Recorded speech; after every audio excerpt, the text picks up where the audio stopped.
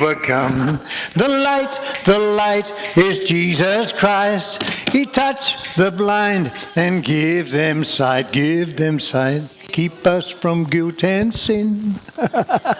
He is the Lord for everyone, all who believe in Him. Oh, the light is shining on. Oh, the dark of night can't overcome. The light is Jesus Christ. He touched the blind and gives them sight, gives them sight. Good girl, mate.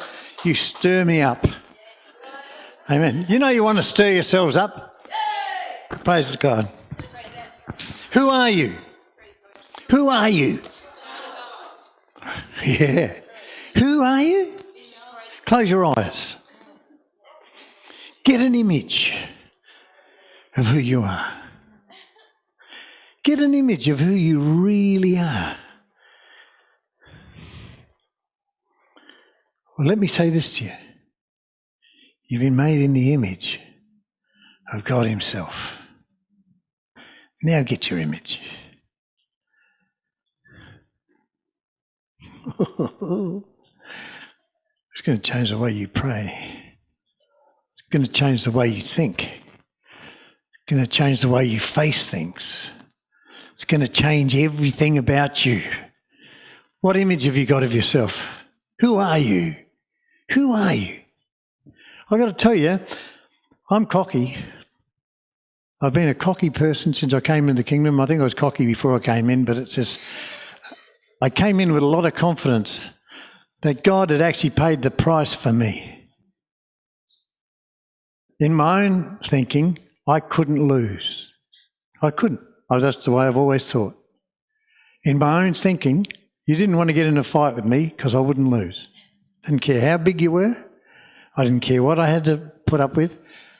I had the mentality on the inside, I'm not going to lose.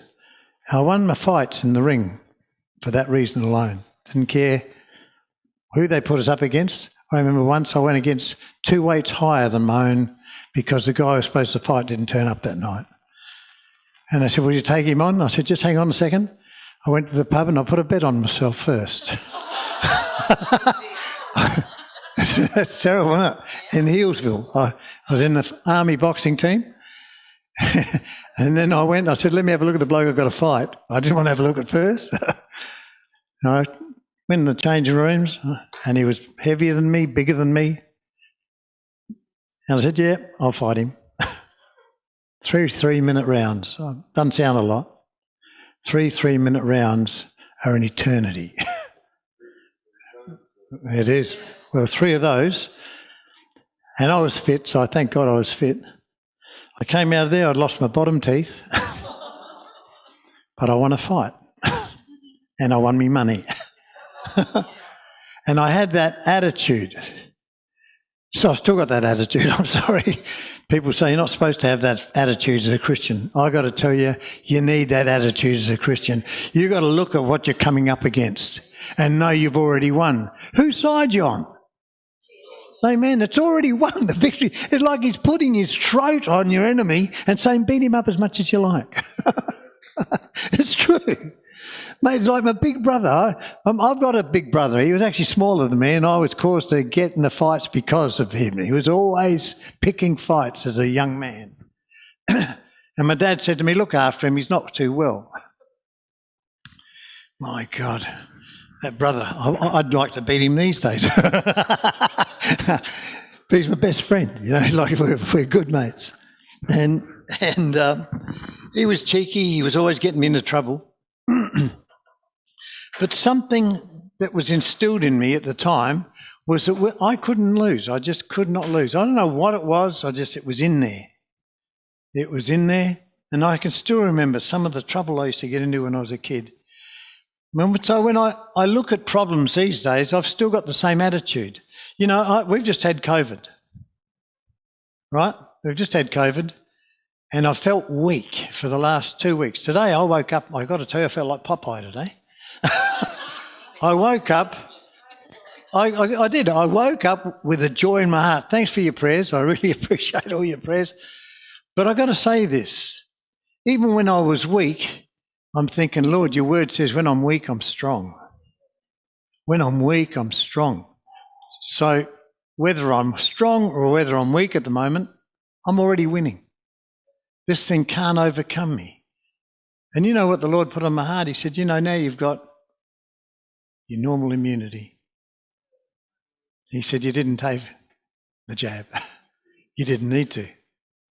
You're immune. I put you through something that's made you immune. I let you go through it.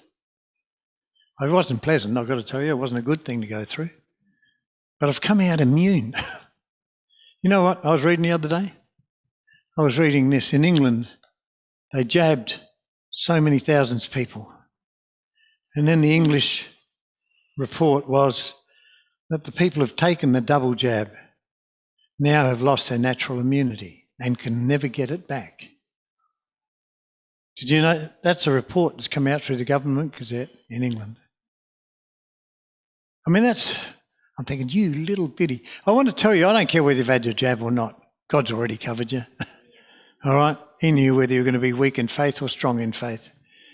Okay? So you're covered regardless because you're God's people. Why? He's made you in his image. I don't care whether you've capitulated to the enemy any time in your life, because when he looks at you, he's looking at the finished work. He's looking at what he's done. You are made in his image. Oh, I got to tell you, that just blesses me. I think we were telling that testimony yesterday. I shouldn't do that before I read, but I'm going to anyway. God taught me.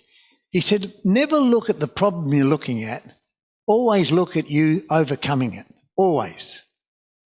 And it's instilled in me. I can't help it. It's part of my makeup.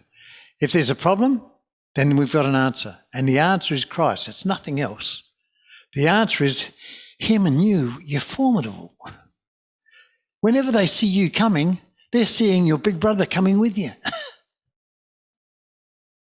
You know, the enemy runs every time he sees you turn up somewhere. He can't help it. He takes one look.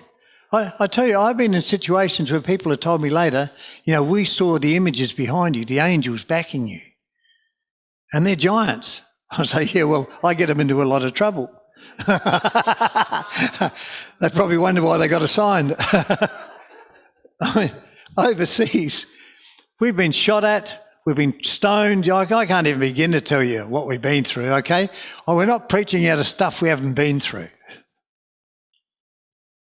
We've had people come against us, block the roads, threaten to kill us, to break our arms. I preached in one place called, where was that place? It wasn't Belgaum, it was a place in south of India.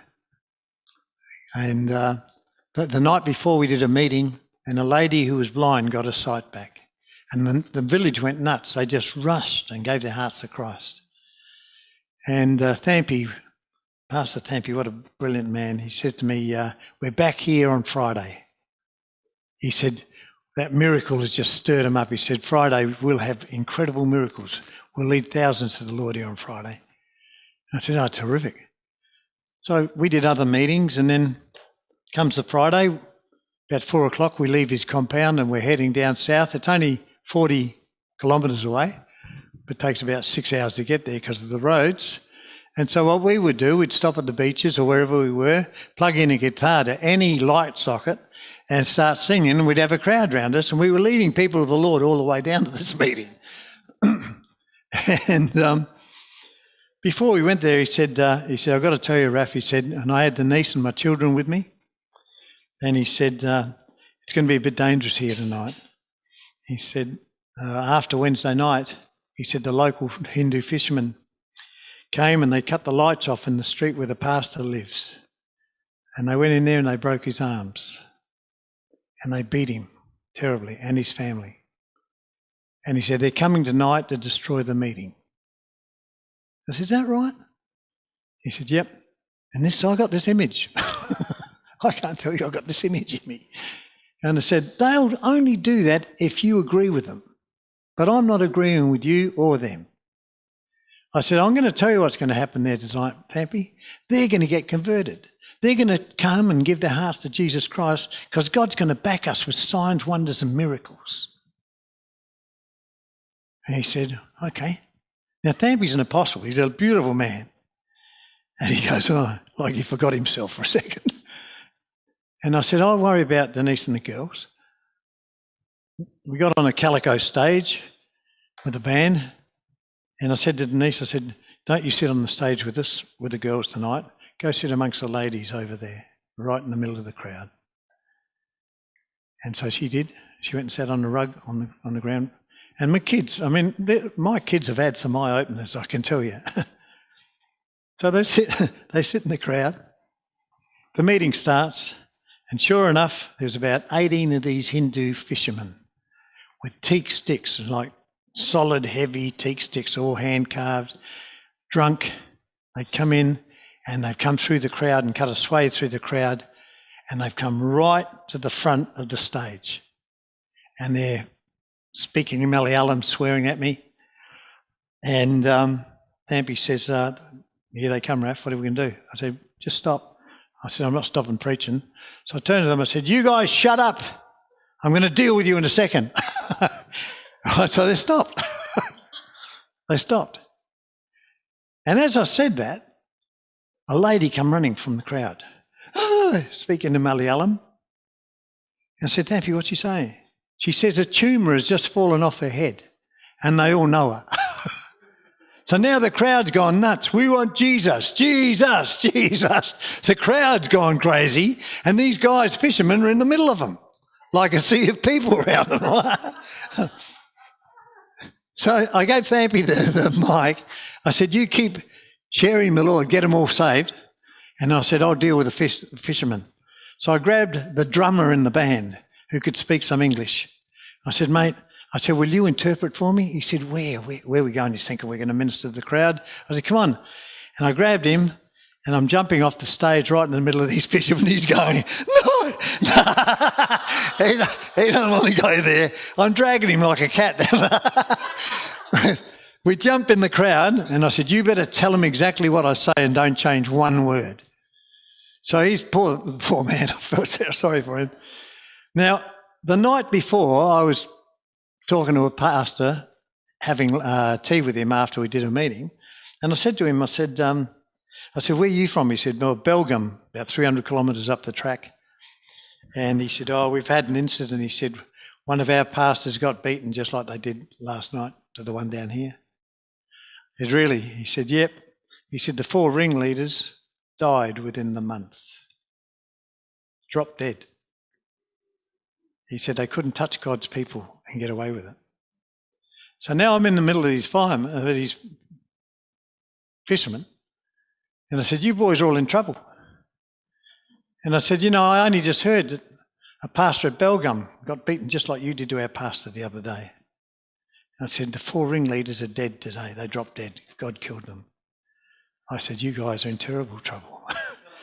Mate, they're on their knees straight. No, because I've seen the power of God with this woman getting healed, right? You showed people the power of God, they'll know he's there. Amen. And so there they are. I'll never forget it. They're on their knees. And what are you going to do? I said, tell them they've got to give their hearts to the Lord. The only thing that's going to save them. He'll forgive them if they've given their hearts to the Lord. I want to tell you today, those 18 fishermen are in that church with that pastor and they're his bodyguards. They gave their hearts to Christ just as we spoke. I got an image that when we go somewhere, everything changes. Everything. Every solid thing changes. You Kiwis, mate, I love the Kiwis. I'm coming home. I'm going to the Kiwi. He's telling me to go to do a job. I've been sent on. You don't mind if I tell you some testimonies? He's told me to go on a mission. This is in 2006. Bledsoe Cup was won by the Kiwis back from South Africa. Was that 2006? I know that because the plane I'm on has got the whole black rugby team from New Zealand flying back, and I'm sitting next to Lomu. You know who Lomu is? He was their champion. He couldn't stand sitting next to me because the power of God was on me. And I started sharing with him. I started sharing the Lord with him. Within 3 minutes, he'd gone down the back of the plane to sit with his mates. And to make it worse, I had a Benson and Hedges South Africa T-shirt on, not thinking where I was going. And I was sitting next to Lomu. Williams is sitting alongside. He said, "What'd you do to him?" I said, "I was just talking to him." We're the front seat of the plane. We got the front seat of the plane. And so the plane pulls up in New Zealand. The first one's out the door, and me and Williams. South Africa emblazoned all over. Mate, do you think the customs guys gave me hell? there's their team coming home proclaiming victory. And they dragged us through customs. But as we go down there, the television's up in the stadium as you come down. And the minute my foot hit the bottom of that staircase off the plane, something changed, and I sensed the change. Now, this sounds like I'm boasting, and I am. I don't care, because I know what happened. I know what he told me before we went to anywhere. He'd said, anywhere you step your feet, wherever I send you in a foreign land, that becomes your land. All right? So I had that from the Lord, specific, spoken to me, okay? Oh, you want to get God to speak to you. That's why you need to converse. And so I had this authority from God, and I've got the image of who I am. Christ in me. All I can see is Jesus in me. We get down there, we get through customs somehow, but I know something's changed. I know something in New Zealand has changed. Now, the reason we went was because Williams and I were praying, and I'm praying in Adelaide, and he's praying in Malaysia. And he phones me up, he said, "Raf," he said, "we've got a mission." I said, "Yeah, I know." I said, "What did you hear?" He said, "We've got to go to New Zealand." I said, "Yeah, we're going to Poverty Bay, and we're going to release a Bible college in Poverty Bay." Now, we get this in prayer. I don't know how you people pray, but you're going to have to learn how to get intimate with God. Because it's not set prayers, it's not religious prayers. I pray in the Spirit because that's where revelation comes, okay? I see you. This is going to be a good teaching tape. You pray in the Spirit, revelation comes. I get it. My prophet mate in Malaysia gets the same thing. He says, "I'm flying over, I'll pick you up on the way through and we'll keep going." So we did. Booked a ticket to New Zealand. And he said, "Why are you going?" I said, "We've got a little job to do." Now, when I say that to her, she's okay with that. If I say to her, "I think God said," she said, "You better rethink it, Buster." Because I want to tell you, when God says something, it's real. You don't have to rethink it. He's telling you it'll be accurate, and he'll back it, and you'll have all of heaven behind you. Oh, that image.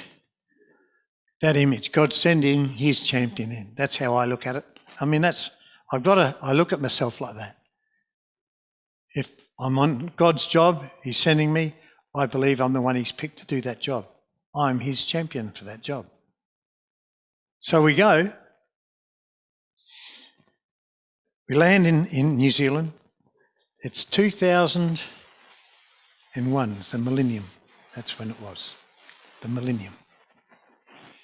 And they're about to do a big bash in Poverty Bay, New Zealand, because it's the first place on the east coast that the sun touches for the day and makes the world clock start. All right? This is the first place where the sun touches and time starts from there. The new day starts at that point. Now, all the New Agers, they all know all this stuff. And they've got a hotel booked in Poverty Bay in a place called Gisborne. They've got it booked to celebrate the new year right at the beginning. And they've got bands like Split Ends, David Bowie, all these big names flocking to Gisborne to do the big gig. But the minute my foot touched, and I'm boasting now, and this is recorded in heaven, the minute my foot touched that ground and my mate Williams's foot, we touched the ground, we're in total agreement. Everything changed in that land. Everything. It wasn't just a city, it was the whole country. The next thing on the news, you see this flashing. The team that comes in from South Africa, they're talking about they won the Gladstone Cup, they brought it home. Then the next news item is this. Big bash in Gisborne, cancelled. Now, I don't understand how that's tied to what we're doing. See, I'm not seeing that, but I'm remembering that news flash. And I know I'm going to Gisborne, so it's interesting to know the local news. Little did I know that the place we were about to release was the place where these guys were doing their big bash. All right? It had to stop. Oh, if only you knew who you were. If only you knew who it is that God's picked you for, the jobs He's picked you for. And you don't get to know it all. You get to know your bit, and you have to act on your bit. You have to step out and do what He's told you to do blindly, but He's told you, so you're not so blind. It's His eyes that are going before you. Amen? I've got to tell you, my eyes were open to a lot of the ways the Lord works on that particular trip. We ended up in Gisborne. We had a hire car. We had probably one of the quickest trips down the East Coast. The roads down there were just like... Is that it? Have you driven that coast? We had it lock to lock, flat out. We had fun, rally driving. We got down there in record time. Well, true confessions. We got there in record time. We pulled up at a motel and we said, we're looking for a conference centre. And the lady at the motel said, we haven't got one in Gisborne. We said, yeah, you have. We've come here to go to a conference centre. No. And the Holy Spirit said this. He said, don't listen to her. He said, you listen to me in the morning. He said, I want you to go down that main road. He said, you go down there 6 kilometres. He said, you go around a crossing, to a roundabout, turn right there, and then you'll find a school. He said, go knock on the door of that school. And so we did that. We went and knocked on the door of that school and then told them what God had told us in our prayer closet. We're looking for a pastor and his wife who have been believing to buy a conference centre and make it into a Bible college. Well, they ran to get the pastor. Everything in the school closed down in 2 seconds flat because there's 2 strangers coming telling them what they only knew.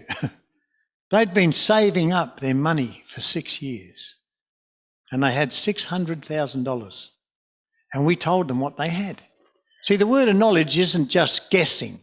The word of knowledge isn't just a little cloud thing you're looking at. The word of knowledge is accurate. We were here yesterday. Some poor man had his name read out, the town he came from, which was totally blew his mind, and told why he was here. Do you know what that did to him? It changed his whole being yesterday.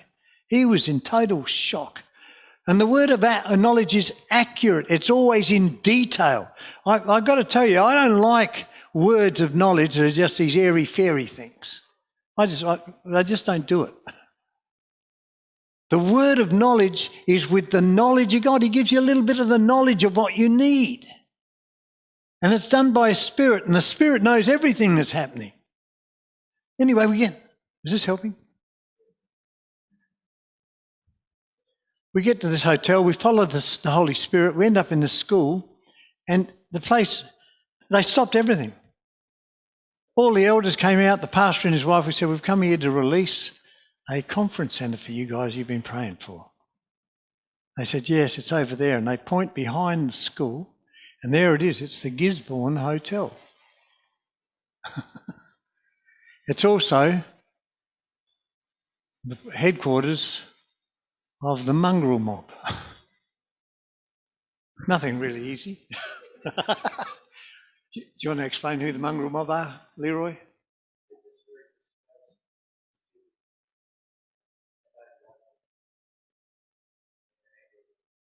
No, they're bikies. They've got moku. Their faces are painted fully with moku. They scare the living daylights out of people. They get scalp locks. They've got, and is that their standard? No, and they bring fear into people's hearts. And this is their little gang place. Yeah, it is. That's exactly. Anyway, then they give us a bit of a lowdown, these people. They said, that's the place we want, but we're a little bit frightened. I said, you can't have fear, mate. I said, you've been praying for this. I said, we've come to release the place for you. We'll go and speak to the managers and release it. He said, well, you better know this. He said, last month they had 2 murders in the place, and their licence has been shut down. He said, and today the news is that what they were counting on to carry them through monetarily has also been shut down. Their concert where they had the whole place booked out has shut down. He said, they're going to be in a terrible place. I said, perfect for us. Went and talked to the lady. The lady was a big Fijian lady. And I mean, big. Big. Like you wouldn't want to rile her. She'd knock you out. I went there and asked at the desk, I said, would we be able to speak to the manager, please? They said, oh, she's busy. I said, well, can you tell her that the Lord has sent us to talk to her? And the lady at the counter looked at me like, you some sort of nut. And I said, please, can you tell her that? She goes and tells her, and the word comes back, she says, she doesn't want to talk to you, she's Catholic. I said, can you tell her I'm Catholic? Because I was brought up a Catholic kid. And so she comes out. She said, the Lord wants to speak to me. I said, yes, he does, and you'll be very interested. I said, we've got somewhere quiet we can speak. She said, okay. So she takes us in the saloon. There's no one there. The place is just shut down. There's like a ghost town. But it's a beautiful place. And I said, you've been shut down. You've been shut down with this concert as well. I said, all your hopes were based on that concert carrying you because you're in dire straits. Your business is falling apart. I said, we've got someone who wants to buy your business. All they only want your motels and your conference centre. I said, and God's got a plan for you. Your husband wants to keep the bottle shop, which is the most profitable part of your whole business. She said, who are you? How do you know all this? I said, well, they're going to offer you 600,000. You want 1.2 million for the whole place. I said, but you're going to have to accept 600,000, otherwise you're going broke. And I think you need to give your heart to Christ to get your lives right, properly right with God. And she is flabbergasted that we know their business. She's flabbergasted that we know where they are, how it's happening, and that we give them a plan to keep them going. See, God's a good God. Do you know that? He's a good God. And she burst out crying. She gives her heart to Christ, and she's just transformed. This beautiful lady is just fully transformed. Now, I said, we'll introduce you to the pastor and you can do the deal. Now, the pastor's wife had had a dream the night before that this was about to come to pass. Look, when God does stuff, he just does it, And we left him with it. I left her a card, that lady, and because she wanted to know who we were. I said, I'm from South Australia, he's from Malaysia. God spoke to us in 2 different parts of the world to get us to do this thing here. So anyway, we left them with it, did our job. We had the Hillsong Church in New Zealand, started Hillsong.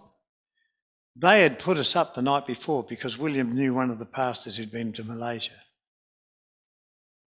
God did stuff in that place that still blows me out. I'd been ministering in Malaysia and I got something on my hand that God gave me. And I'd been ministering in Malaysia and in a place called Seremban, and a girl came running out, a Chinese girl came running out, grabbed my hand because she saw Jesus' hand on my hand.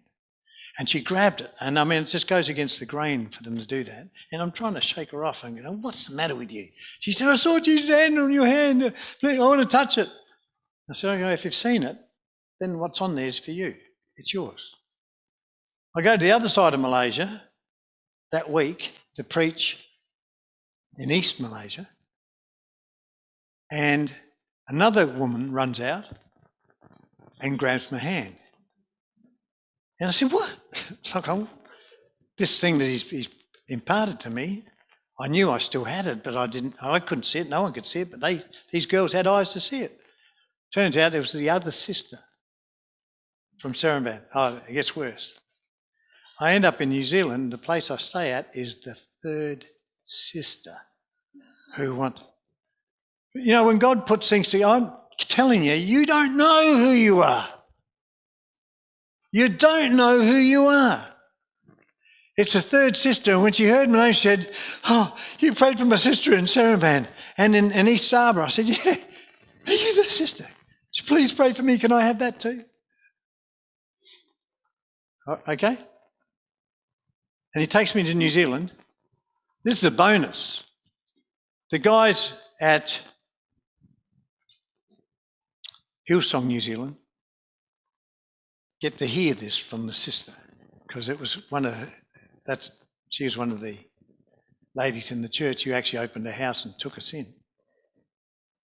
So then they ask us to minister to all their pastors. So then, this is before we get to Gisborne, we minister to 40 of their pastors at a morning session. And they said, look, we've got a guest speaker coming from Canada, but we've got satellite churches. Do any of you pastors want these guys? And one guy said, I'll have them both. They grab us, and we had revival in his church when we got back. The guy who was there, Grove, was 2IC of the church. He wants to come because he knows we're on a trip, and he's been in touch with Williams's ministry, and he knows it's phenomenal. So he wants to come. We said, no, you can't come. This is a job we have to do, and we've got to concentrate on it. We can't get set off track. He said, please come back and minister when you get back here. So that night, this poor Canadian guy was trying to minister, and they released Williams and I in the crowd. And I don't know why, but the anointing was thick.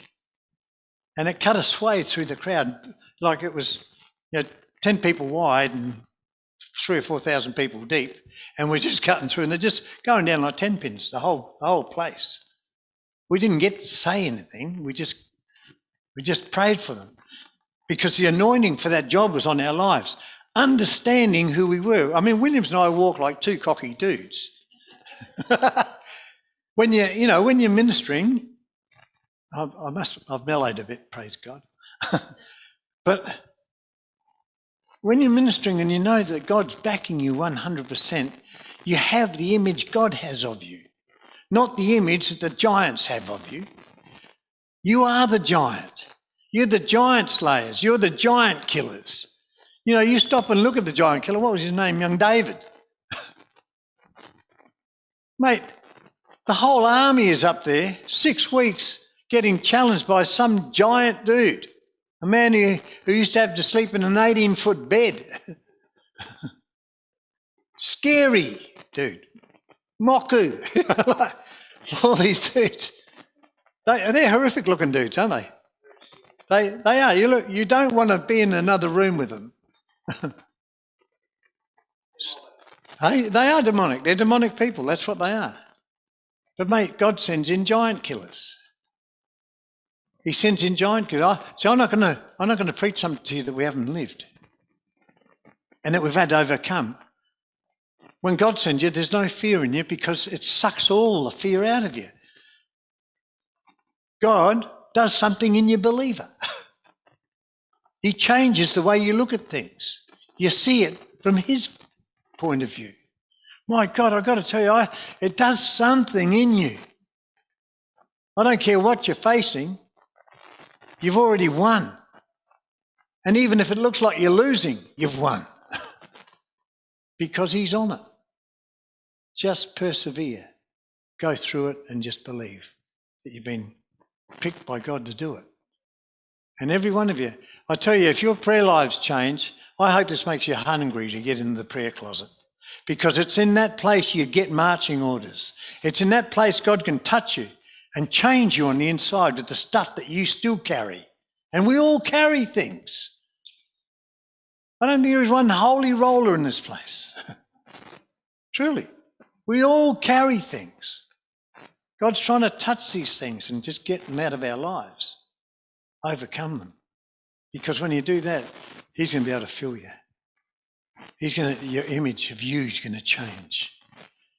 It's going to change. I've got to tell you, it's going to change.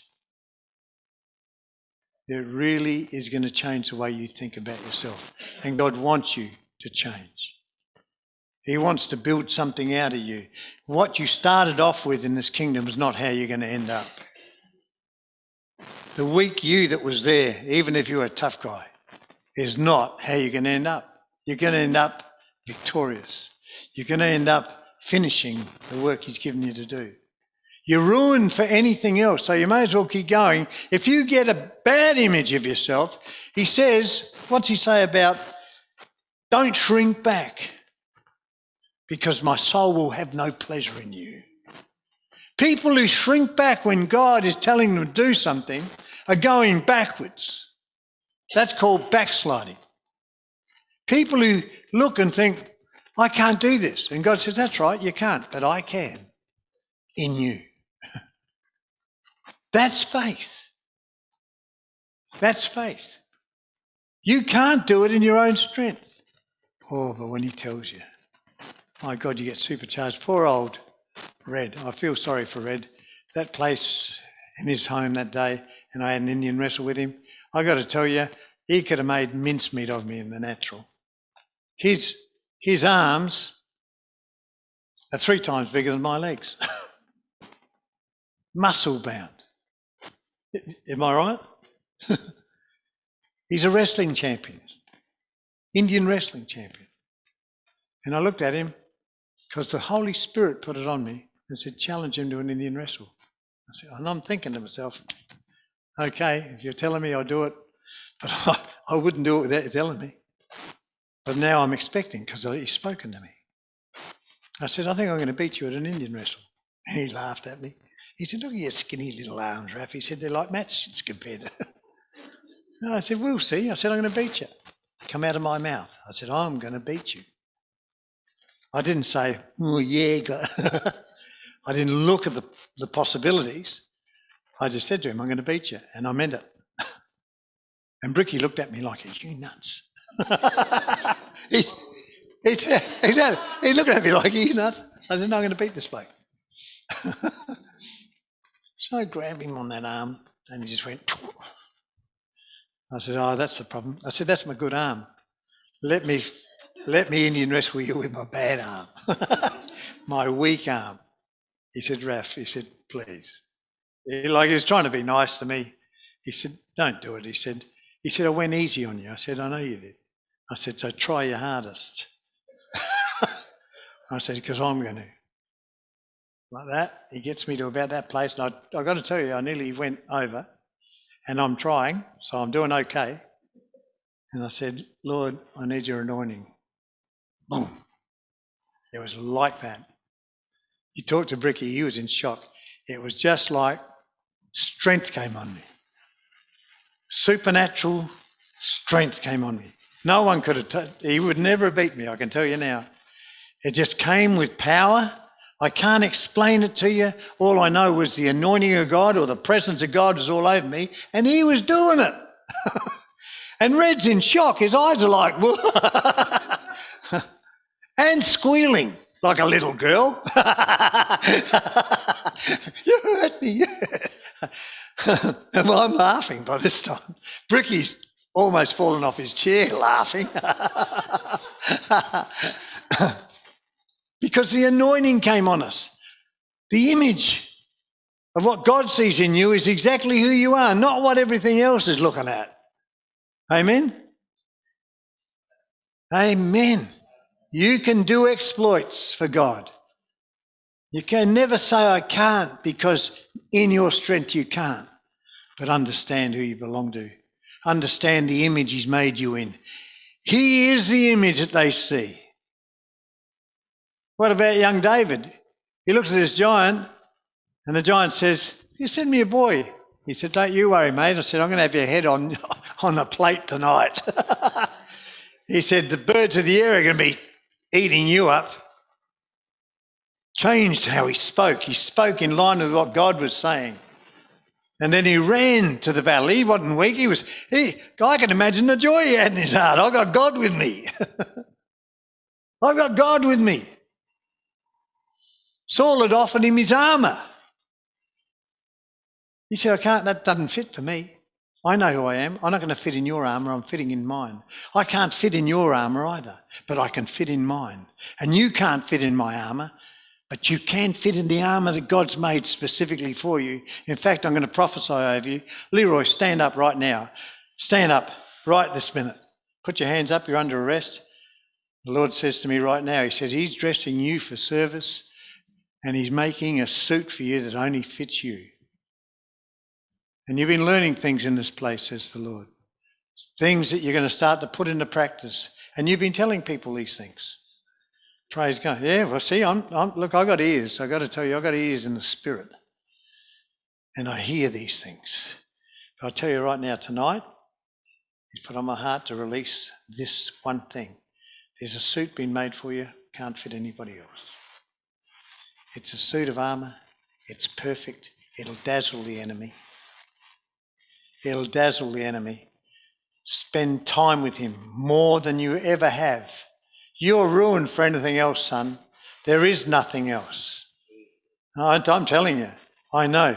What you're hearing here, you're going to do these things because He's going to handpick you to do them. Have a boldness to go. Don't worry. You've got nothing to do it with anyway. And God says He'll supply your needs. You're in the best position of anybody in this place to hear what He says and be sent on missions. But make yourself available. You know what I used to pray? And I made Him sick of hearing me. If you're going to send anyone, send me, Lord. If you're going to send anyone, please send me. I want to see what's in the Bible. I want to live what's in the Bible. I want to be someone who does the exploits that's in the Bible. And when you get that heart and you get that image of who you are, nothing will stop you. Nothing. I think you've had enough tonight. Father, I pray, Lord, that everyone in this place would receive an image that's from you. An image of who you've called them to be. An image of exploits you've got ready for them. Every one of you has little miracles in front of your life that if you have ears to hear and eyes to see, you will just recognise why you're there. Amen? And expect the miraculous to flow. What did you want me to pray? You wanted me to pray the anointing, a brand new anointing? Well, this word's already releasing that to you. Pardon? For everyone, yeah. Well, this word's releasing that right now. See, you need an anointing for boldness. You need an anointing to hear. You need an anointing to act in obedience.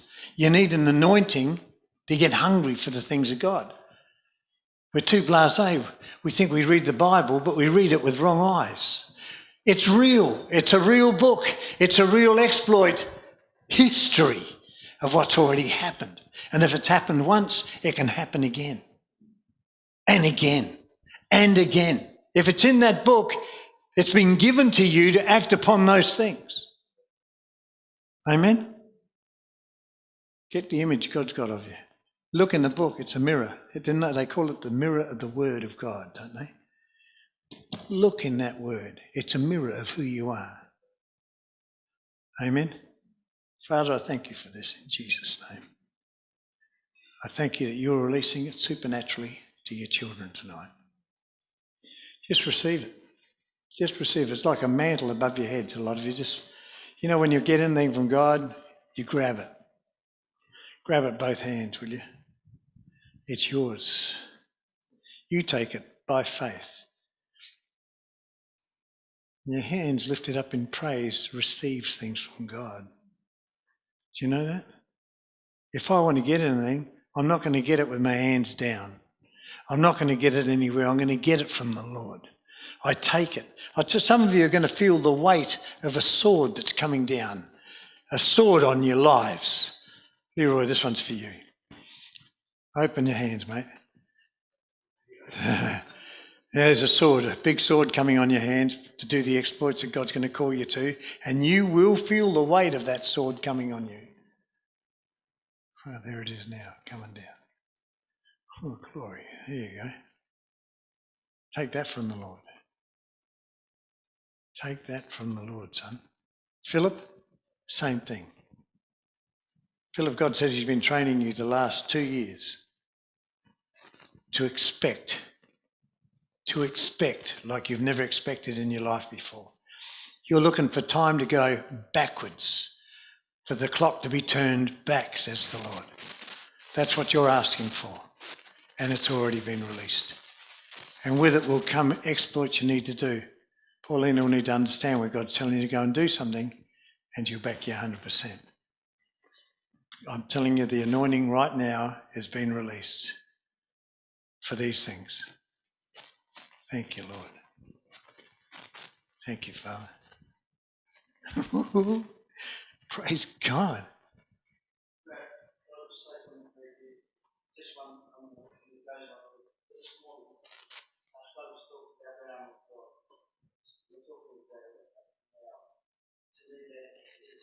Yeah, it's God. Amen. Yeah, it's God speaking to you boys. There's a few, Debbie. Deb. I don't know what it's all about, but I know this. Restoration is on your life, says the Lord. Restoration is on your life. So don't look at circumstances. Don't look at circumstances because it's impossible for you, but God says it's not impossible for him. Okay? Take that to the bank, sis. Praise God. Thank you, Lord. I think I'm done. Thank you, Father. There's people here right now thinking, oh, give me a word for me, Lord. Well, God wants to give you a word direct. Amen. Just say this, will you? Lord Jesus, is this for me? Because I receive it. Because I receive it, Lord. In Jesus' name. Amen. And all the saints said, God bless you. Wonderful guest speaker next Sunday. You're going to be blessed by this. Steve, you know Steve McAllister? He's coming to preach this weekend. All right?